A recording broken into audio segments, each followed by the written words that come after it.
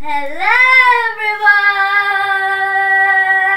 I am Prajakta and today we are going to discuss the question answers of International Science Olympiad which are related to animals.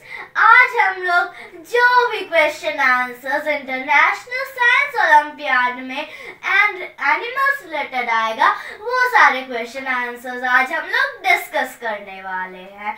So let's start. So our first question is, which among the following statement is correct about the animals?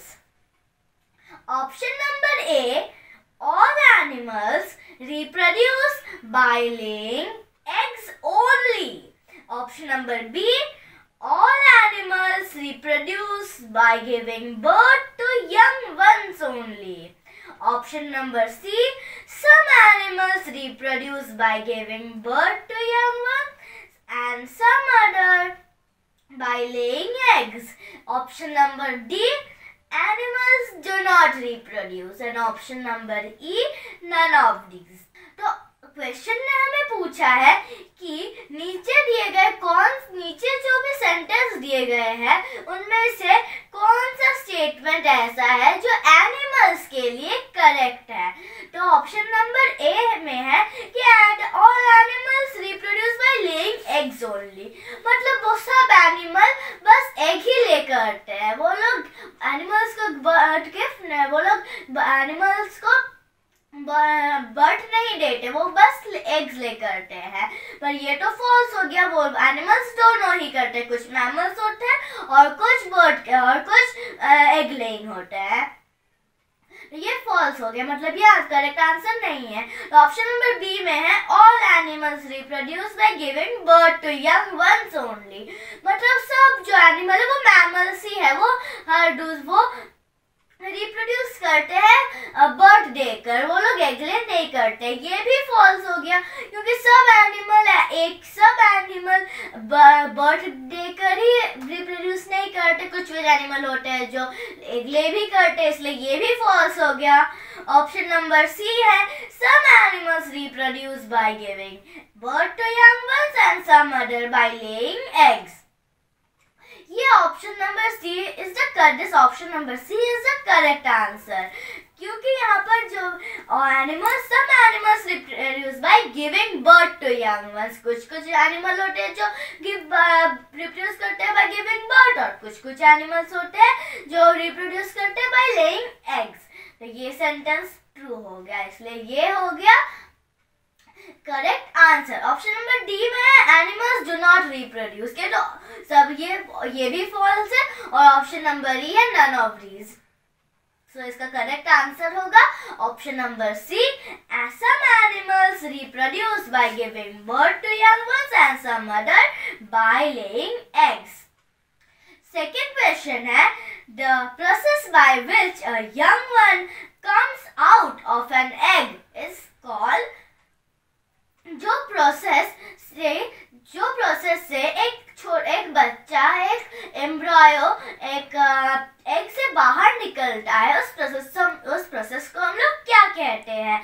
Option number A में है hatching, B reproduction, option number C moulting, option number D photosynthesis, option number E none of these.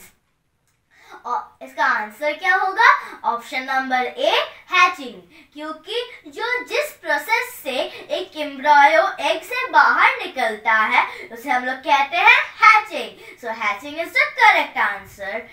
Third question है which of the following statement is not correct about the mammals. कौन सा statement mammals के लिए सही नहीं है. तो option number A है they reproduce by giving birth to young ones.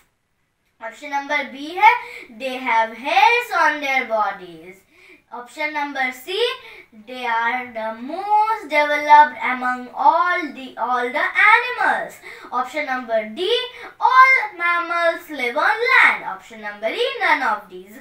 So इसका ऑप्शन नंबर ए में है they reproduce by giving birth to young ones. ये सेंटेंस जो ट्रू है कि मैमल्स जो होते हैं वो बर्थ गिव करके ही रिप्रोड्यूस करते हैं। तो ये सेंटेंस ट्रू हो गया, इसलिए ये भी करेक्ट आंसर नहीं है। क्वेश्चन में पूछा है कि कौन सा इनकरेक्ट है।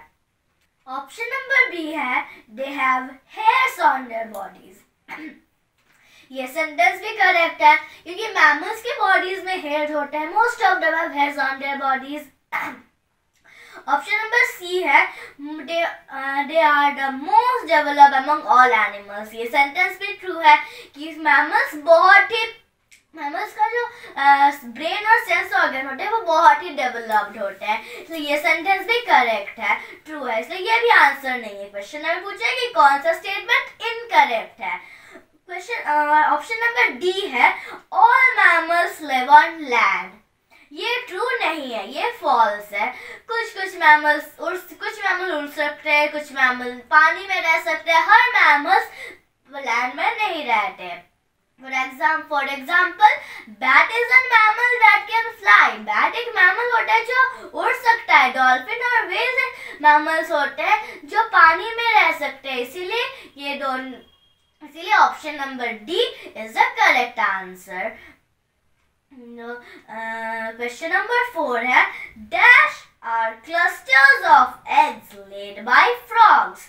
क्वेश्चन नंबर 4 ने हमें पूछा है कि एग्स जो क्लस्टर में जो फ्रॉग जो क्लस्टर में एग्स ले करते हैं उसे हम लोग क्या कहते हैं।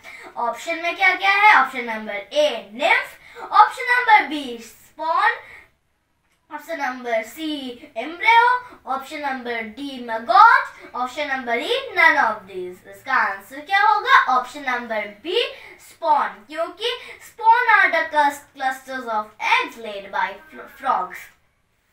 फ्रॉग्स जो क्लस्टर में एग ले करते हैं उसे हम लोग स्पॉन कहते हैं, इसीलिए इसका करेक्ट आंसर होगा ऑप्शन नंबर बी जो कि है स्पॉन। फिफ्थ क्वेश्चन है the part of an egg which is rich in fat, vitamin and mineral. Option number 5 ने हमें पूछा है कि ऐसा कौन सा एग का पार्ट है जो कि फैट में रिच है, जिसमें फैट है बहुत, इसमें विटामिन है, इसमें मिनरल भी है। तो ऑप्शन में क्या क्या है। एग्सेल, option number B yoke, option number C albumin, option number D embryo, option number E none of these. So option इसका करेक्ट आंसर क्या होगा। ऑप्शन नंबर बी योक, क्योंकि योक एक ऐसा एक पार्ट होता है जो फैट रिच होता है और उसमें विटामिन भी होता है और उसमें मिनरल भी होता है, इसलिए इसका करेक्ट आंसर क्या होगा। ऑप्शन नंबर बी योक। क्वेश्चन नंबर 6 है it is hard outer covering in which the embryo is growing. Embryo एक बहुत ही हार्ड कवरिंग के अंदर ग्रो कर रहा है, तो उस हार्ड आउटर कवरिंग को हम लोग क्या कहते हैं। तो ऑप्शन में क्या क्या है। Option number A albumin, option number B yoke, option number C Excel, option number D spawn and option number E none of these. इसका आंसर क्या होगा। Option number C Excel. ये जो एम्ब्रियो है वो एक्सेल के अंदर ग्रो कर रहा है और एक्सेल एक बहुत ही हार्ड आउटर कवरिंग होता है, इसलिए इसका आंसर क्या होगा। Option number C Excel. Excel is the correct answer. 7th question है white jelly like substance present inside the egg cell which is rich in protein is called। एक white jelly like substance होता है जो egg cell के अंदर present होता है, egg cell के अंदर रहता है। वो प्रोटीन में वो प्रोटीन रिच है और उसे हम लोग क्या कहते हैं। ऑप्शन में क्या क्या है। Option A yoke, option B embryo, option C albumin and option D egg. इसका आंसर क्या होगा। ऑप्शन सी एल्ब्यूमिन, क्योंकि एल्ब्यूमिन एक व्हाइट जेली लाइक का एक सब्सटेंस होता है, वो व्हाइट कलर का होता है, वो जेली सब्सटेंस होता है जो कि एगशेल के अंदर रहते हैं और वो प्रोटीन रिच होता है, इसलिए इसका आंसर क्या होगा। Albumin. Option number C albumin. 8th question है, dash is shedding of old skin bye animal. जब एनिमल ओल्ड स्किन को शेड करते हैं तब उसे हम लोग क्या कहते हैं? ऑप्शन नंबर ए है रिप्रोडक्शन, ऑप्शन नंबर बी है moulting, option C life cycle, option D incubation, option E none of these. इसका आंसर क्या होगा? Option B moulting. Moulting is shedding of old skin by animals. 9th question है, the process in which an animal undergoes several changes before it becomes an adult is called। एक animal को adult बनने से पहले बहुत सारा change सफर करना पड़ता है, तो उन चेंजेस को हम लोग क्या कहते हैं? जब तक वो अंदर वो बहुत सारे चेंजेस को वो सफर कर रहा है, तो उन चेंज जब तक वो सफर कर रहा है उस टाइम को हम लोग क्या कहते हैं? उस प्रोसेस को हम लोग क्या कहते हैं?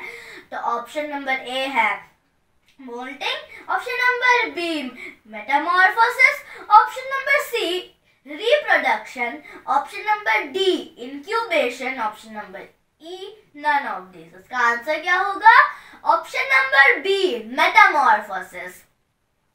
Metamorphosis is the correct answer because when animals undergo several changes, this process is called metamorphosis. जब animal several change करते हैं अपने body में तब उसे हम लोग metamorphosis बोलते हैं। इस process को हम लोग metamorphosis बोलते हैं। इसका आंसर क्या होगा? metamorphosis। क्वेश्चन नंबर 10 है, match the following।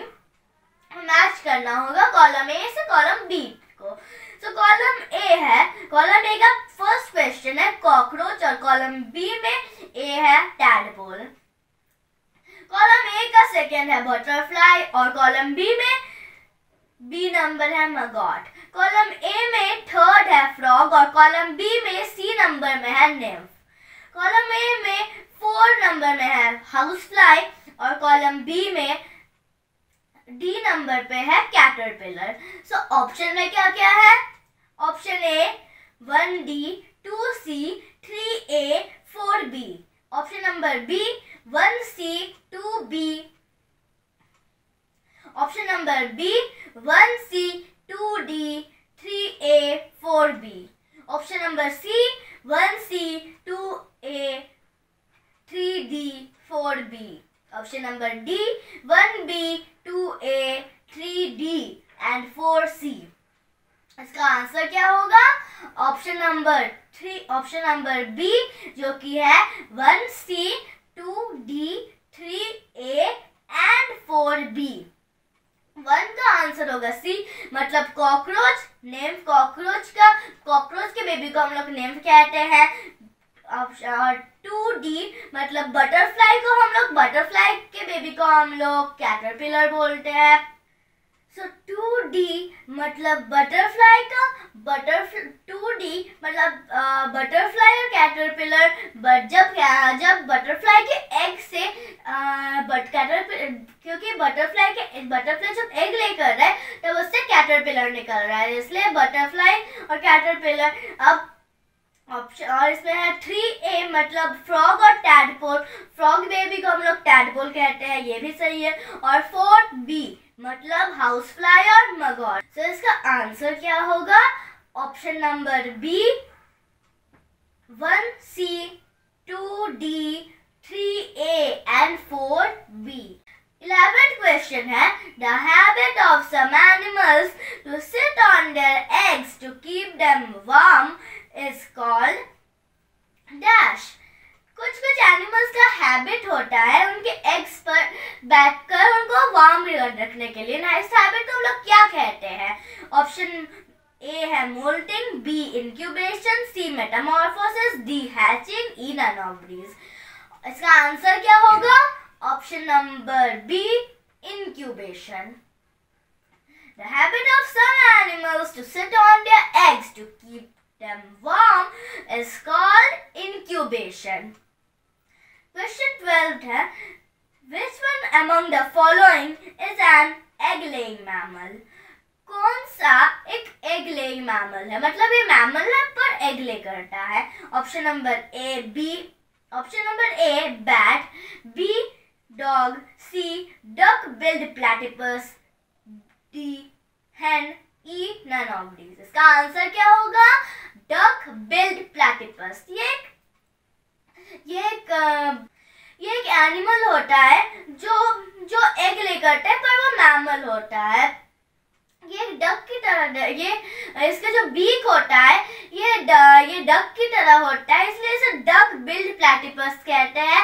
और बिल्ड का मतलब होता है बीक, इसलिए इसका बीक जो होता है वो डक की तरह होता है, इसलिए इसे हम लोग कहते हैं डक बिल्ड प्लैटिपस. तो इसका करेक्ट आंसर होगा option number C, duck billed platypus. 13th question है, which of the following does not have backbone? कौन से एनिमल में बैकबोन नहीं होता? Option number A pigeon, option number B snake, option number C cockroach, option number D cat. इसका answer क्या होगा? Option number B जो कि है स्नेक. स्नेक का बैकबोन नहीं होता. 14th क्वेश्चन है, the animals who change their body temperature according to the temperature of their surrounding are called. जो एनिमल अपना बॉडी टेम्परेचर अपने सराउंडिंग के जो भी अपने आसपास के अकॉर्डिंग वो लोग बॉडी टेम्परेचर चेंज करते रहते हैं, उन एनिमल को हम लोग क्या कहते हैं? Option number A cold blooded animal, option number B warm blooded animals, option number C arboreal animal, option number D pet animals, option number E none of these. का आंसर क्या होगा? Option number A cold blooded animals. जो animals अपना body temperature change करके रहते हैं अपने surroundings के हिसाब से, तो उस एनिमल्स को हम लोग कहते हैं कोल्ड ब्लडेड एनिमल्स. इसका आंसर क्या होगा? Option number A cold blooded animals. 15 question है, which of the following stores fat in their humps? कौन सा एनिमल ऐसा है जो अपने हम्प्स में फैट स्टोर करके रखता है? Option number A dolphin, option number B camel, option number C bat, option number D lizard. इसका आंसर क्या होगा? ऑप्शन नंबर बी कैमल, क्योंकि कैमल का हम्प होते हैं और वो हम्प पे अपना फैट स्टोर करके रखता है. इसका आंसर होगा option number B camel. 16th question है, polar bears undergo dash to survive in extreme winter. Question number 16 है, polar bears undergo dash to survive in extreme winter. Polar bear क्या करते हैं एक्सट्रीम विंटर में survive करने के लिए? Option number A है हाइबरनेशन, ऑप्शन नंबर बी है एस्टिवेशन, ऑप्शन नंबर सी है कैमोफ्लैगिंग, ऑप्शन नंबर डी है मोल्डिंग, ऑप्शन नंबर ई है नन ऑफ दिस. इसका आंसर क्या होगा? Option number A hibernation. Polar bear जो होते हैं वो हाइबरनेशन एक प्रोसेस होता है, वो मतलब वो सो जाते हैं पूरे विंटर, एक्सट्रीम विंटर टाइम, और तब जाके वो लोग एक्सट्रीम विंटर कंडीशन में सरवाइव कर पाते हैं. क्वेश्चन नंबर 17 है, animals which undergo a deep summer sleep to avoid hot summer and scarcity of food, this sleep is known as. जो एनिमल एक डीप स्लीप, एक बहुत ही गहरी नींद में सोते हैं समर टाइम में वो जो कि बहुत ज़्यादा जब गर्मी होता है, तब गर्मी को अवॉइड करने के लिए जब वो लोग गहरी नींद सोते हैं, और वो लोग जब गर्मी के टाइम में जब खाने का कमी होता है, तब उस स्लीप को हम लोग क्या कहते हैं? Option number A aestivation, option number B hibernation, option number C camouflage, option number D hatching. इसका आंसर क्या होगा? ऑप्शन नंबर ए एस्टिवेशन, क्योंकि एस्टिवेशन एक स्लीप होता है जो कि बहुत ज्यादा गर्मी के मंथ्स में किया जाता है. क्वेश्चन नंबर 17 है, which of the following animals are egg laying? कौन सा एनिमल एग ले करता है? Option number A lizard, option number B frogs, option number C snacks, option number D all of the above, option number E none of these. Option number A में है lizard, ये भी egg ले करता है। ऑप्शन नंबर बी में है frog, egg ले। ऑप्शन नंबर सी में है snacks, egg laying. Option number D में है ऑल ऑफ द अबव, मतलब सब, फ्रॉग भी, लिजर्ड भी और स्नेक भी। इसलिए इसका आंसर क्या होगा? All of the above. Next question है, क्वेश्चन नंबर 18 है, the smallest living mammal is, सबसे छोटा लिविंग मैमल कौन सा है? Option number A squirrel, option number B kitty's, hog, knows, bat, option number C rat, option number D puppy. इसका answer क्या होगा? ऑप्शन नंबर बी, क्योंकि किटीज, हॉग नोज्ड बैट जो होता है ये एक मैमल होता है जो कि सबसे छोटा मैमल है ये पूरे वर्ल्ड में। इसलिए 18th क्वेश्चन का करेक्ट आंसर है बी, जो कि है kitty's, hog, nosed bat. Number 19 है, an environmental area where an animal lives naturally is called, its, एक जगह जहाँ पर एक मैमल नेचुरली रहता है उसे हम लोग क्या कहते हैं? Option number A nest, B Dane, C habitat, D forest, E none of this. इसका आंसर क्या होगा? Option number C habitats. Next question है, which one of the following is an इनवर्टेब्रेट? कौन सा इनवर्टेब्रेट है? Option number A spider, B fish, C human being, D parrot. इसका answer क्या होगा? Option number A spider. Spider is one of the invertebrate. Next question है, which among the following is a flightless bird? Option number A में है kiwi, B penguin, C ostrich, D all the above, E none of these. So question number 24 question ने हमें पूछा है कि कौन सा ऐसा बर्ड, कौन सा नीचे दिए गए कौन सा बर्ड फ्लाई नहीं कर सकता, फ्लाइटलेस है। सो इसका आंसर क्या होगा? All the above. Next question है, क्वेश्चन नंबर 23 है, dash is a thick layer of fat present inside some animals living in extreme cold condition. एक थिक लेयर हो जाता है फैट का, एक थिक लेयर फैट का प्रेजेंट होता है इन कुछ एनिमल्स के अंदर जो कि बहुत ही ठंडे जगह पर रहते हैं। उस लेयर को हम लोग क्या कहते हैं? ऑप्शन नंबर ए में है ब्लबर, सी सेल्यूकोस, option number C cell, option number D cell membrane. इसका आंसर क्या होगा? Option number A blubber. Blubber is a thick layer of fat present inside some animals living in extreme cold condition. Next question है, question number 24 है, which one of the following animals doesn't bear a cell on their body?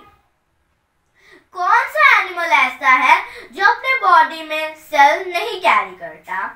Option number A है tortoise, B है earthworm, सी है snail, D है बोटे and C.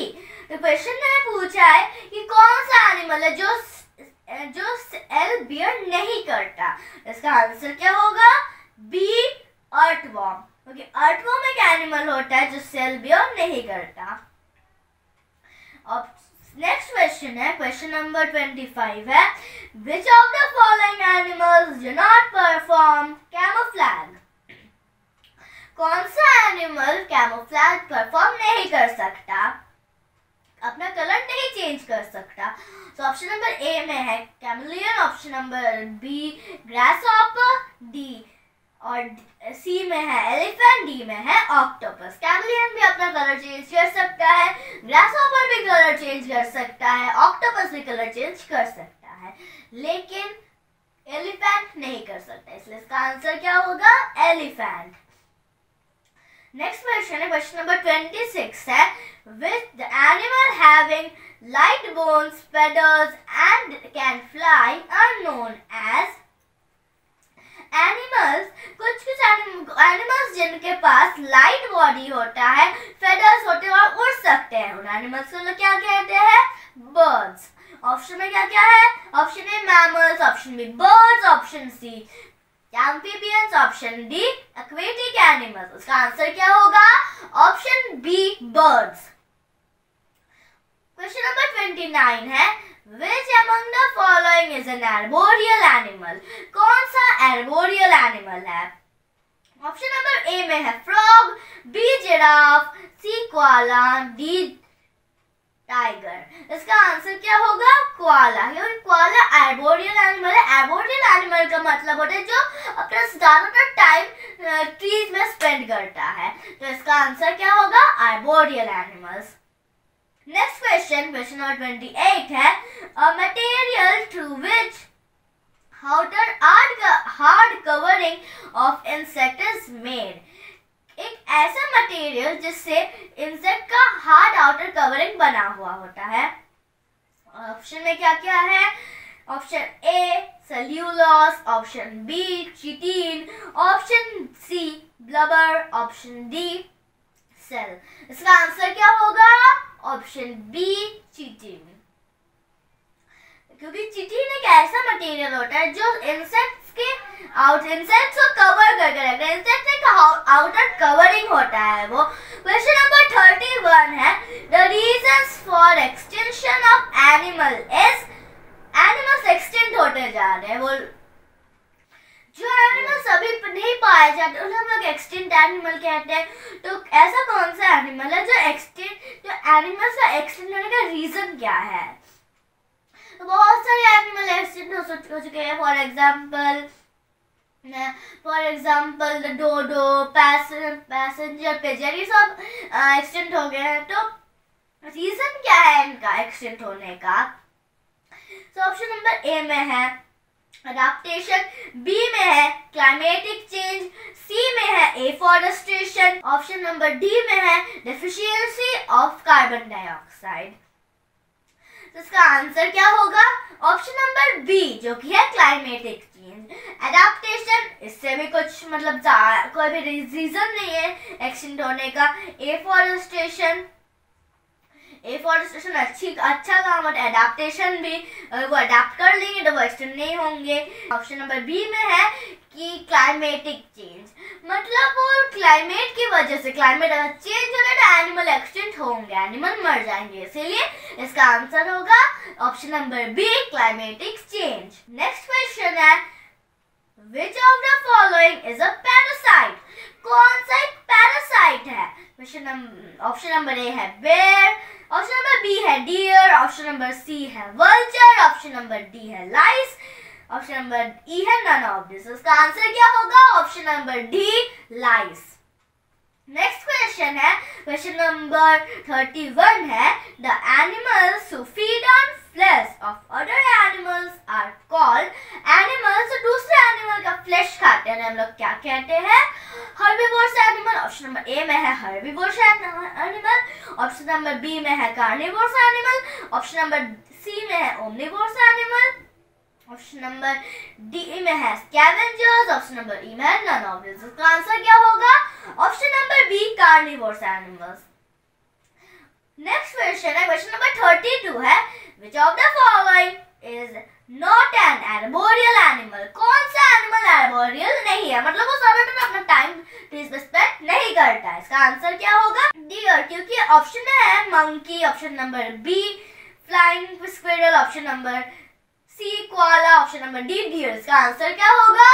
Option number D dear. Dear पेड़ पे नहीं चढ़ सकते, मंकी चढ़ सकते, वो ज्यादातर अपना टाइम पेड़ पे ही गुजारते हैं। फ्लाइंग स्क्विरल भी एक एनिमल होता है, वो भी अपना टाइम ज्यादातर ट्रीज में ही स्पेंड करती है। कोआला भी अपना टाइम ज्यादातर ट्रीज में स्पेंड करती है, पर डियर नहीं करती, इसलिए इसका आंसर क्या होगा? Dear. Option number D, dear. Next question है, branch of science which deals with the study of animals is known as dash. एक स्टडी होता है जो एनिमल्स के बारे में होता है, सब लोग क्या कहते हैं? इसका आंसर क्या होगा?